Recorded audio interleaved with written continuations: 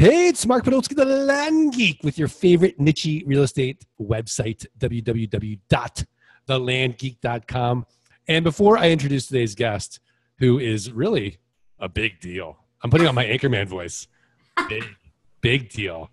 I do want to plug. So look, download for free the Passive Income Blueprint at thelandgeek.com. Scott Todd is not here today. He's moving. So it's just going to be me. But I do want to mention Scott. And certainly, if you're not automating your Craigslist postings, go to postingdomination.com/The Land Geek. Today's podcast is sponsored by Loan Geek. Automate your passive income payments. I don't know. I got to figure that out. Today's guest, she's got a big bio, so I'm gonna go through it. But she is a small town girl who was able to think beyond the city limits. Carrie Wilkerson from carriewilkerson.com is a best-selling author, an international speaker, an award-winning podcaster, and a sought-after radio guest. Featured on CNN and Fox Business News and named by Forbes as a top small business influencer. She's also consulted marketing and launch teams of Dr. John Maxwell, Zig Ziglar, Google Small Business, and other influential business leaders. She was on the EntreLeadership podcast with Dave Ramsey. But what's even cooler is Carrie's paid off 6 figures in debt. She's lost over 145 pounds, runs several successful businesses from home, and she has 4 kids, ages elementary through college. And we were just talking before the podcast. She's like, I might adopt some more and get a puppy. So we got to learn about Carrie Wilkerson. Carrie Wilkerson, you're the author of the Barefoot Executive. What does that mean, the Barefoot Executive? Barefoot Executive is like exactly how we are working today. So you're working today and you're on your little walking treadmill, dusty thing, working in your own dress code in your own office. I'm over here rocking like a plaid hipster, a lumberjack chic look, barefoot, ripped jeans, but still the CEO of my business. Nobody's going to tell me how to dress. Nobody's going to determine my pay but me. I mean, I'm very in alignment with what you guys are about. Barefoot Executive just means life and business on your terms, making it work however that looks for you. So if you want to rock some expensive shoes, I'm all about that if that makes you happy. But for me, I didn't want to have to wear executive clothes every single day. I didn't want to have to deal with somebody else's version of a corner office. I like to choose my corner office where I am at the time with my family. So that's what the Barefoot Executive is about. I am barefoot a large % of the time when I'm working at home. I do sometimes even speak barefoot on stage. My audience tends to like that, but it really is about choice. It's about choice and lifestyle. Yeah. So how did you let's get your superhero story. How did you, kind of turn it all around? I mean, 6 figures in debt. Twice. And, being a full-time mom, clearly being, a little bit unhealthy. That. Yeah. How do you turn that around? One day and one decision at a time. That's how you do it. There is no big miracle. There's no big, you don't wake up and stumble onto some lotto get out of debt card, lotto get out of fat card. We all know the stats of the people that have won the lotto, paid off a lot of debt, and then they end up bankrupt in a very short period of time because they don't change their behaviors or their attitude about money. It really is one decision at a time. My next book is called Move the Needle. And it's the tiny, almost imperceptible decisions and changes that add up to radical transformation in your business, body, or life. And it's about the little bitty decisions we make. The decision that you are walking at your desk.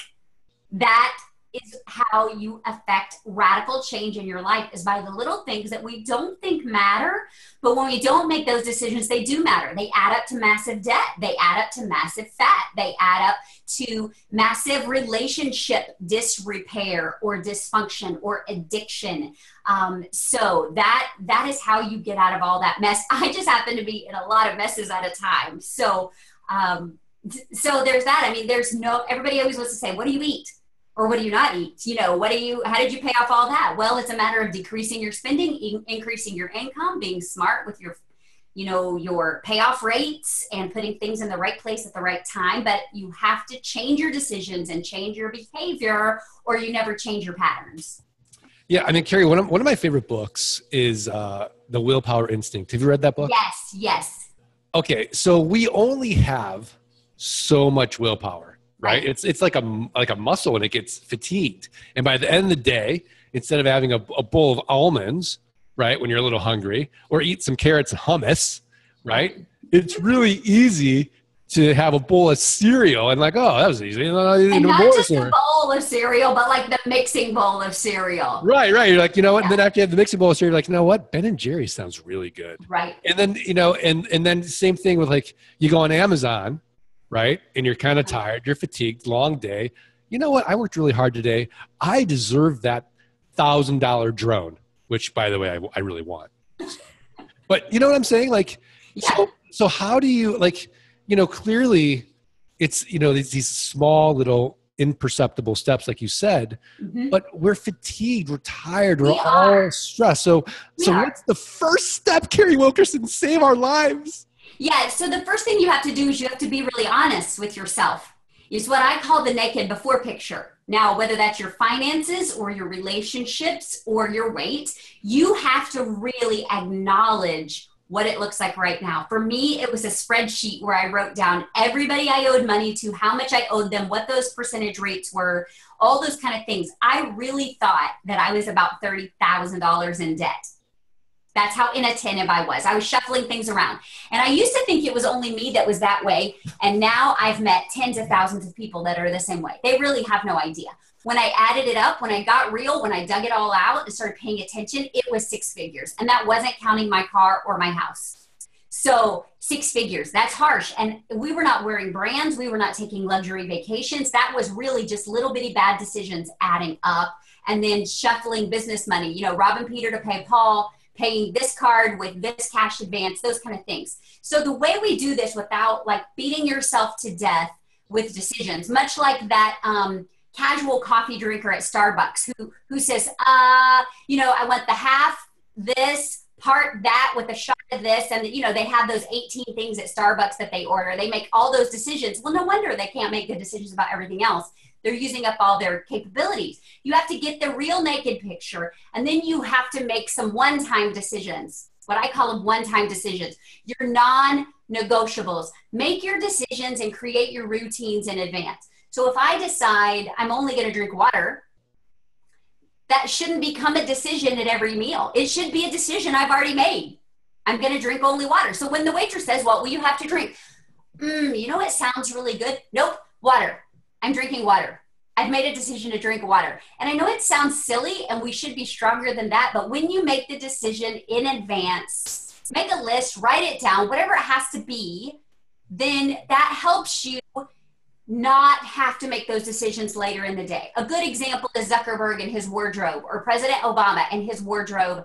These guys are the ones that wear uniforms, and it's much more common than you think. I actually do wear kind of a work at home uniform too. I have several of the same type of pants, several of the same type of shirts, and then like a shirt vest, like this thing I'm actually wearing is actually a vest that I can throw on. So I really have very few dressing decisions I have to make. Okay, this kind of, it's like Garanimals, right? This kind of bottom, this kind of top, this kind of thing over it, done.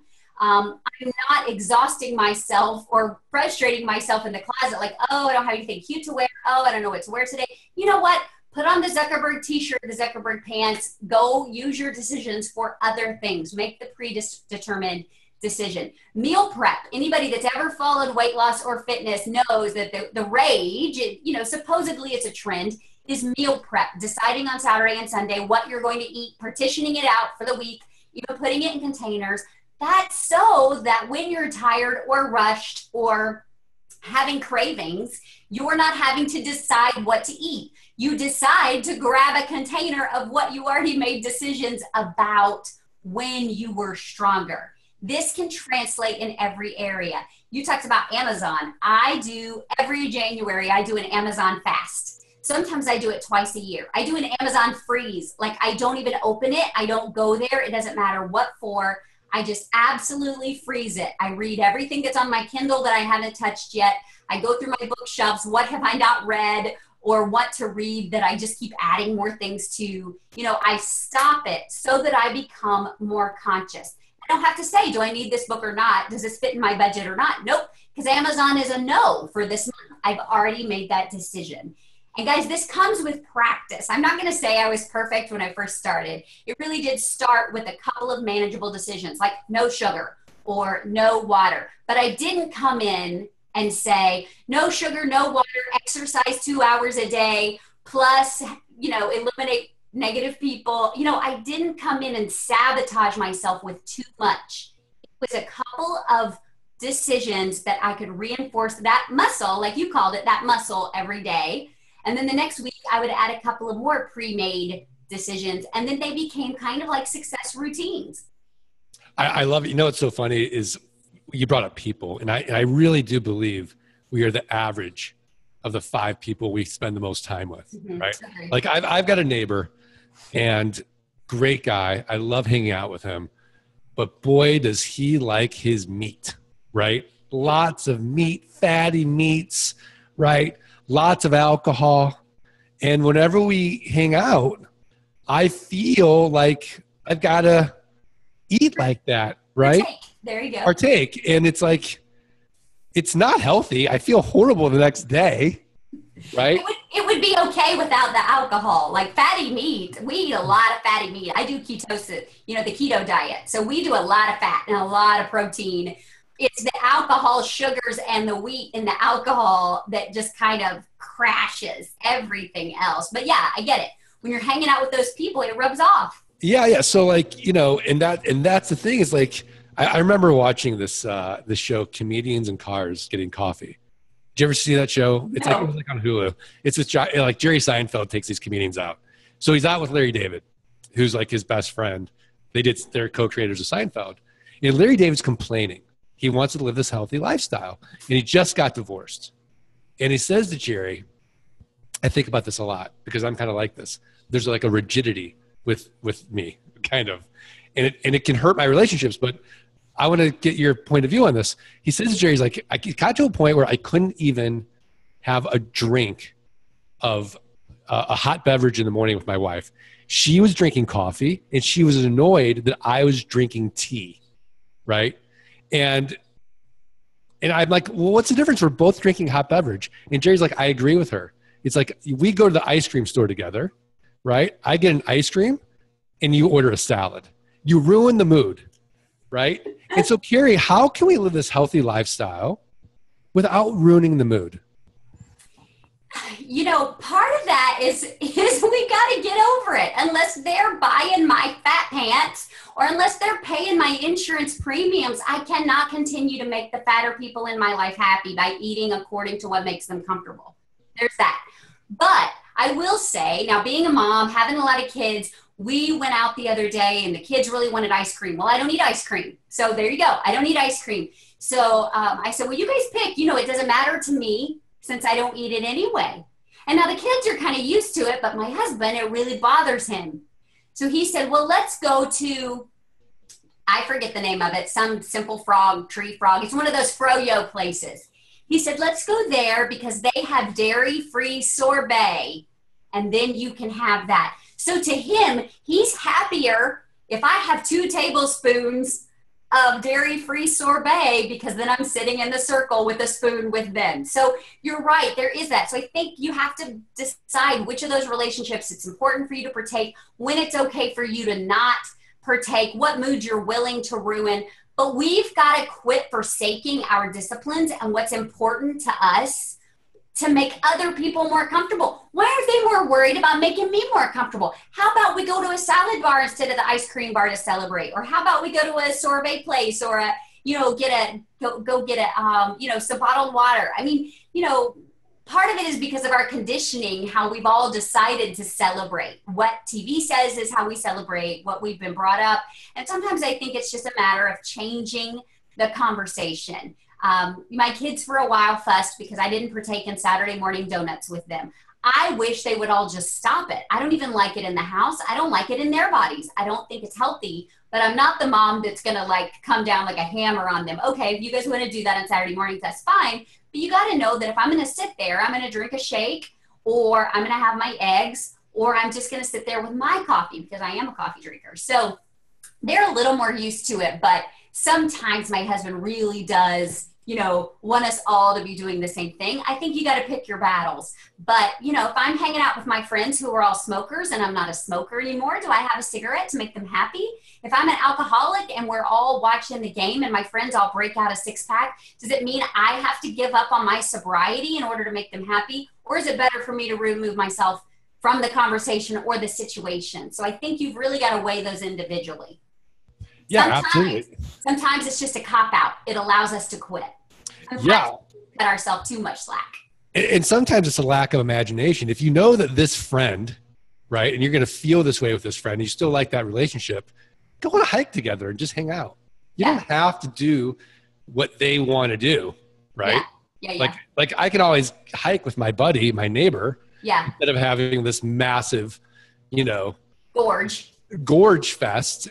And, like let's just do this. And then, after that, like maybe but you know what I mean? So, but it's really interesting. Now let's circle back to business, right? Okay. Because these imperceptible little things in business, like in our business, there's two things that really, and I love the title of your book, Move the Needle. There's two things that move the needle in our business. Okay. Mailing and marketing.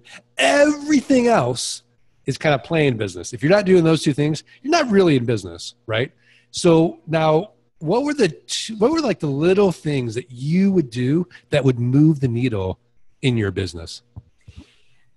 We're all experts at the tiny imperceptible things that keep us busy. Cleaning off our desk, framing things, social media, all those things. I think the same concept for what moves the needle in your business, which is marketing and mailing, are the same things in every business, because it's prospecting and making offers. It's prospecting and making offers. And no matter what business you're in, whether you're in direct sales and you're selling lipstick, or whether you're selling real estate, or whether you're selling money as in loans, or whether you're selling yourself like I do as a keynote speaker and leadership and development trainer, it's a matter of making offers and putting yourself out there. And the reason there's so much resistance to that is because there could be a no involved. There could be a no involved. I talk to a lot of single people that have been single a long time and they're frustrated they can't meet people or that they're not dating. Well, are you asking people out? Are you making offers? Are you getting yourself out there? Are you marketing? It's the same thing in relationships. It's the same thing. In order to get results, you have to have some risk. And sometimes the risk is just the no. Yeah, I've got a new book, I think, for you. This after Move the Needle, it's going to be called Life is a Numbers Game. Life is numbers. It's all a numbers game, right? Our business is a numbers game. And the beautiful thing about it is there's a direct correlation between effort and results. Not every business is like that, but if you find the right business that's like that, it's really nice to have that total control. And we're so afraid of no. And the fact is all the yeses are in between the no's. Yeah, it really is. What do you think other people are afraid of besides no? What people will say about them, people's opinion of them. We're stuck in perpetual junior high right now because of social media, because everybody is watching. Oh, y'all can't see me doing air quotes. He can see me doing air quotes, but everybody's watching. I have a preteen, and there is a phenomenon that happens when they hit pre-teenagerhood. So if you guys don't have preteens, just listen for a second. You'll remember when you hit 7th and 8th grade. So I've got this 9-year-old who could care less what anybody thinks of her. She could care less if somebody likes her outfit. Now, she likes it when I like it, but she could care less what her friends think. She is her own human. She is rocking it. My 12-year-old used to be that way. And then we hit junior high. And all of a sudden, Mom, lower your voice. They can hear you. Mom, drop me off over here so nobody will see. Mom, I can't wear that. Nobody wears that. So all of a sudden, we hit this phase of the invisible audience. Everybody's watching, everybody's listening, everybody's criticizing, everybody's judging. Well, we used to outgrow it, right around late high school or early college. We used to outgrow that and get kind of back into that I'm going to be my own person thing. But now with social media, we're still convinced everybody's watching, everybody's listening, and they are on social media, and they're very quick to offer their opinion. They're very quick to criticize. Keyboard trolls are huge at, wow, nice hair, or, blah, blah, blah.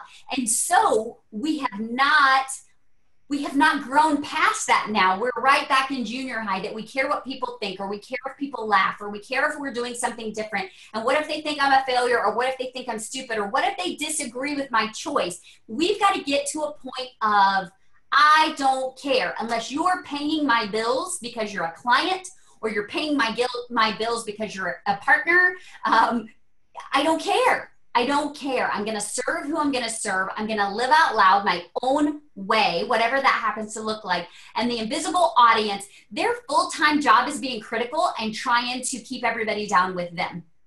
And they don't even know it necessarily. They don't recognize that in themselves. They think they're trying to help. They think they're being helpful, but really it's like Toy Story. You remember the first Toy Story, there's this great scene of the claw machine, and Buzz is trying to get out. The claw is pulling him out. It's like the arcade game. He's trying to pull out, and all the little aliens are pulling him back in. It's safer in here. Stay in here with us. Our friends, our well-meaning family, our church members, our neighbors, they're doing the same thing. It's the crabs in the bucket. They're trying to keep us there with them because it's safest there. That's what we know.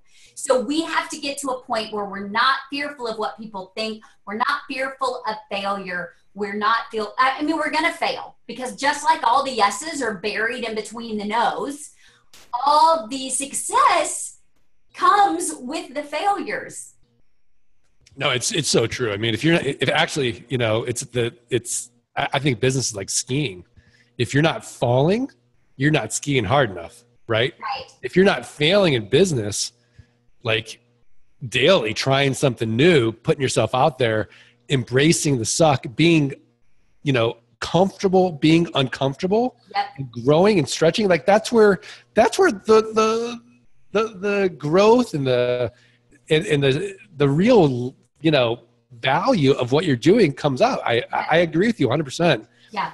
But it is scary. I mean, I look back at some of the early videos I did when I first started Land Geek, and they're so cringeworthy. I can't even watch them. Oh yeah. But I keep them up there to remind me, right? And it's a good example for everybody else too, right? All my fat videos, all my fat pictures, I want to take all those down. I really would love to go take all those down, but some of them have still good information, but also they're proof. They're proof of where I've been and how I've yo-yoed and all those things. And a lot of people will look at us or listen to us and go, well, that's easy for you to say because you're there. It's easy for you to say because you're on the other side. It's easy for you to say because you're this or that or the other. And the fact is, it's not that we're fearless. It's that we act in the face of fear. One of the things I say a lot is you can be scared and broke, or you can be afraid and well paid. And if we're going to be scared anyway, we might as well be getting paid for it. Yeah. So what are some of the ways that we can get paid? If I, you know what I mean? Like what do you recommend? You get paid. Do that? Yeah, it depends. It depends on, what you're looking for. And I really do, as a personal growth person, I really think this just depends on where you are in your life right now. I think we're looking at relationships, we're looking at health goals, we're looking at parenting, we're looking at our own education, our spirituality, and our businesses. So some of the ways we get paid are results. No matter which of those areas you're looking for, the pay is in the results, whether that's because you're stronger now, or your size is smaller now, or you're more confident to market yourself now. One of the biggest paydays is when you're exercising a discipline, like we talked about earlier, in one area of your life, it tends to bleed into the other areas of your life. It makes you bolder, more assured in your other decisions. Even if you're working on fitness, it will bleed into business. It will bleed into relationships. So some of the ways you're paid are results. So in your business, when you're mailing or when you're marketing, you get paid with results. And I would say you're even paid for the no's, because a no at least helps you move on. A no helps you know either, wrong offer, wrong postcard, wrong area, wrong timing, wrong whatever. It helps you know what to tweak, what to massage, or where to go. It's better. Same when you're dating. I always said that I dated a lot. I did not date exclusively much. I dated a lot. I figured the more boys I dated, the more I knew what was non-negotiable as a yes and non-negotiable as a no in the character traits I was looking for. Sure enough, I made a list of, you know what, must have this, must not have this, cannot deal with this, blah, blah, blah. The day I met my husband, and that there's no lie, you can talk to my mama, guys. The day I met my husband, I called my mom and I said, I found him. She said, you found who? And I said, the guy I'm going to marry. She said, you just met him today? I said, yes, I absolutely did. And I know it's him because I am not yet physically attracted to him, but he meets every criteria on that list that I carry around. She was like, oh, well, okay then. Sure enough, my parents met him a couple months later. And I said, don't tell dad or he'll never like him. My dad met him a couple months later on campus. My dad said to my mom, that's the guy Carrie's going to marry. Mom said, how do you know that? He said, because he matches every criteria on the list I've been carrying around. But don't tell Carrie or she'll never go out with him. That is an incredible story. And you know, 25 years later, here we are, 25. I'm coming on 20, and I have a very similar story. I shook my wife's hand. I was set up with her. Shook her hand. I was dating someone at the time. Oh, no. Called my parents, said I found the girl I'm going to marry. Called the girl I was dating, said, let's just be friends. And the rest is history. Yeah, and we were just friends for a while, but I just knew. I just had this knowing. He dated a couple of other people, and I was just very patient with it because I knew that they were going to pass and we were going to, you know, hit it off. And sure enough, when we knew, we knew. So I would say, you know, that it's important to know what's non-negotiable, what is, and all the no's help you build up to the yeses, whether it's relationships, whether it's business. So some of the ways you get paid are in results, in relationships, and also in cash. I mean, and in freedom. And paycheck isn't your only measure, but lifestyle. I mean, you're working at home. I'm working at home. You know, I had late coffee with my husband this morning. We had a great family business meeting. We set some 100-day goals as a family this morning. We're working on the puppy plan. That's the end of the 100 days. One of the kids is working for that. So we created 3 habits each that we're working on for the next 100 days. As a family, we're all cheering for each other. You know, if we had all been up at dawn and having to rush to go to offices and go to different places and drop people up here or have somebody tag team to take care of them there, you know, freedom is a huge paycheck. Lifestyle is a huge paycheck. We're not rolling in money. We still have to make choices, yes and no, about some things. Part of that's because I have a special needs son whose expenses are really high, but that's also a paycheck. The fact that I get to afford this amazing opportunity for my 21-year-old son who will never be independent. So paychecks aren't always in wealth and house and those kind of things, but I like to say success is in the eye of the beholder, and you and your family get to decide what your payday needs to look like, whether it's money, whether it's freedom, whether it's lifestyle, whether it's schedule, whether it's time together or experiences, or how that looks for you. Yeah, no, I couldn't agree more. I mean, every day I write down in my gratitude journal, and almost inevitably it's my freedom, it's my flexibility. And I'm just so blessed and so thankful that since 2001, I haven't had to fight traffic. I haven't had, to be micromanaged or a boss. Yep. Or, having to call HR and say, can I take this day off? Right. Or substitute plans. Like when I taught school, it was easier to go to school sick than to deal with substitute plans and what you have to do in order to jump through those hoops. And so, we celebrated Bosses Day recently. And so I celebrated with myself. I'm like, woohoo, good job. 19 years. Good on ya. I would never have worked for anybody else for 19 years. I don't have the temperament for it. But because I'm growing and changing and my business is evolving, I'm a new boss like every day. It's awesome. I rock. I'm the best boss and also the worst boss that I've ever had. Yeah, no, my friends always, make fun of me like your boss is a jerk. Right. Because some days I can't go to lunch, right? I'm like, no, I've got a call. Yep. I've got a mastermind. They're like, oh, your boss is the worst. Right. The worst and the best simultaneously. And the best. Mm-hmm. All right, Carrie Wilkerson. We're at that point now in the podcast where I'm going to put you on the spot. Sure. That's my favorite. And I'm going to ask you for your tip of the week, a website, a resource, a book, something actionable where the Art of Passive Income listeners can go right now, improve their businesses, improve their lives. Now, don't take mine, which is going to be the Barefoot Executive and CarrieWilkerson.com. Okay. Anything else? Yeah, go get on the email list so you'll know when Move the Needle comes out. It's also going to be what I call an airplane read, something small enough, like 15,000 words, something they can knock out instead of like a business book that you have to set aside 2 weeks for. It's going to be, my leadership series is going to be small, easy reads. So I would say, and I say this on almost every podcast, Mike Michalowicz, and I think I'm pronouncing that correct. You are. I've had him on the podcast. Have you? He's a friend of mine.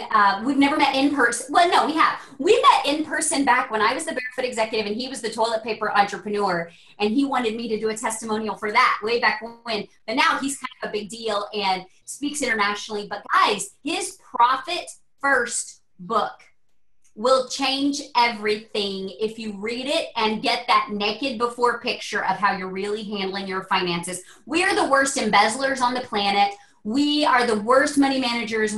Because we're CEO, CMO, CFO, and all those things, we tend to neglect that money part and we tend to pay ourselves last, or we extravagantly pay ourselves first. We have both ends of the spectrum. Profit First is a great non-snoozy way to look at how you're handling your money. Now, I'm going to be honest, I'm not a numbers person, except that I love numbers in how I get to control my life.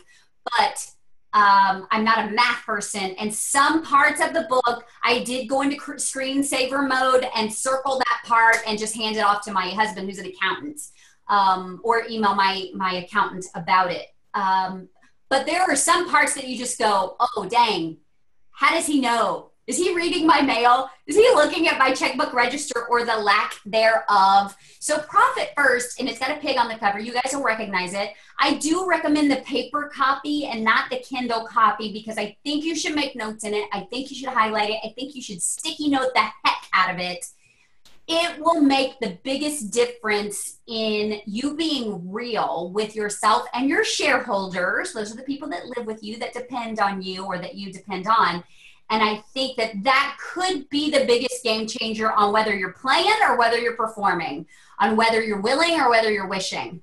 I think that Profit First is a really great game changer for that. I know you give them all kinds of marketing advice, all kinds of go change the front end. But guys, if your back end is leaky or non-effective and you're not seeing how the front end can really change things and really move the needle in big ways, I think Profit First is a powerful tip of the week. It's great. I almost feel like you're like my female doppelganger. Here you go. You're welcome. I do the Profit First system and I talk about it. And my CPA is actually Profit First certified. Like he's been through the Michalowicz program and Pumpkin Plan was great. Pumpkin Plan was great, but you know what? I think Profit First is my favorite that he's done. So don't go stock up on all his books. Stop it. That's a delay to real action. Get Profit First only. Highlight, sticky note, and take action on it. Don't just say, oh, I need to do something different. Do the something different. That's what will set you apart. Yeah, I did my profit distribution October 1st because that's, the quarter.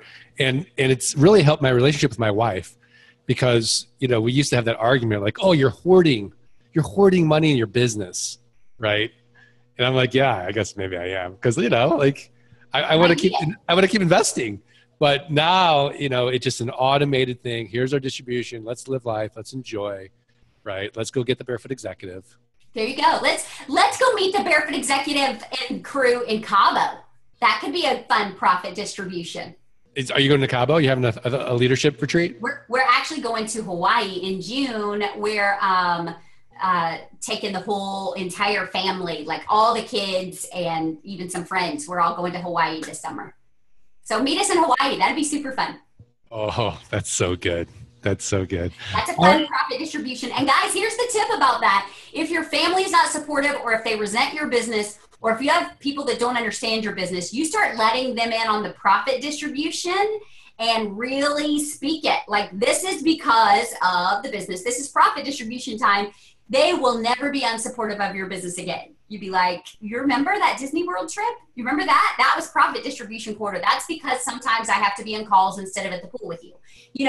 So there are ways to make it work and not have your family, resent it. Also, if you're looking at how do you transition out of full-time income into all of your own income, if this is a side hustle for you, that will help you see how to make those numbers grow instead of always just dissipating magically. Like, where's the money? I know I had some great clients this month. What happened to that?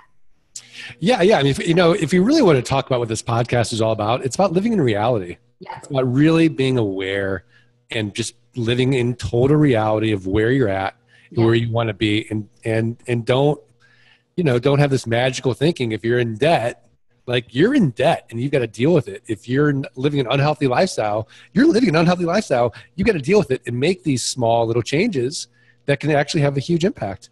So I'm really looking forward to moving the needle. Like, I'm after this podcast, I'm like, Carrie, when can I get a? Where is it? When can I get the review copy? Send it. Autograph. One of the things I tell people all the time is, truthfully, most people are functioning one crisis away from a Kickstarter campaign. We see those Kickstarter campaigns and we say, oh, that's tragic that they can't afford their medical bills, or, oh, that's horrible that they couldn't afford to bury so-and-so. And the fact is, the majority of us are handling our money that exact same way. We are maxed out on what we can pay on things. We're so dependent on an employer. And all it takes, my college kid could tell you, all it takes is one car repair bill to put you in a world of hurt. She had $400 worth of work done on her car and she is freaking all kinds of out. And it's because she did not set aside the monthly savings in her car account that we've been telling her since she started driving. It's her first major car repair, and boy, has she learned her lesson, because guess who's not paying for it? Mom. Mom is not paying for it. That's your car. You own it. You bought it. With the understanding you're also responsible for this. You're supposed to be setting aside 5% a month of all your income into a car repair account, and you have not. You have not done it. So you have some repercussions. So all the rest of us are one crisis away from a Kickstarter campaign. I would hate to have to do a Kickstarter campaign and have people bail me out of a crisis when I know that I can create that income on my own. But then because of lack of planning or lack of self-awareness or lack of discipline, I didn't do it, but I had the tools. Eeks, that puts a different kind of fright in me. So I'm determined to distance myself between Kickstarter campaign necessity. No, it's great. I mean, I couldn't agree more. So my tip of the week is going to be learn more about Carrie Wilkerson. Go to carriewilkerson.com. Get the Barefoot Executive. Get on the list for Move the Needle. I love that title. And Carrie, are we good? We're good. Keep your eye out. Entrepreneur Magazine just sent a video crew out last week. So we're going to be on the Entrepreneur Magazine homepage soon. And also, one more thing also at carriewilkerson.com, there's a 7-day free video series, 2 to 4 minutes a day, just kind of a shot in the arm on how to work smarter, not harder, free, absolutely free. No pitch on that, not selling anything there. So go sign up for that and you get a little shot of motivation if you can stand to have my voice in your head. That's so funny.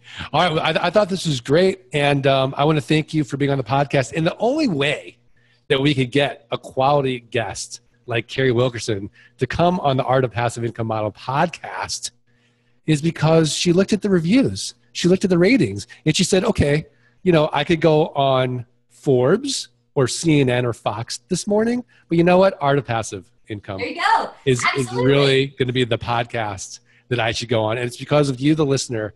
Take 20 seconds out of your day, subscribe, rate, and review the podcast. It really, really helps. Otherwise, Carrie would have looked at our podcast and be like, no, you know what?